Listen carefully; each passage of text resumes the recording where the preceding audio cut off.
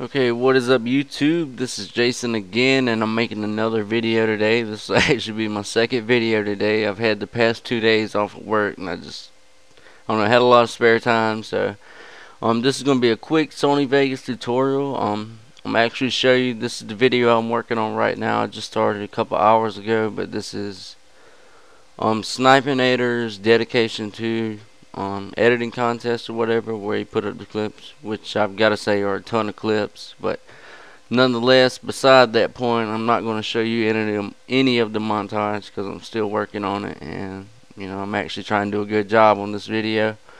But what I wanted to show you is a quick Sony Vegas tutorial. Now, say for instance, like right here, my footage starts right here, so I want to add an intro before right here. So how do I move everything back at one time? I'm gonna show you how right now. You go up here in this little auto ripple emblem right here, click the arrow, and you go down and you select all tracks, markers, and regions.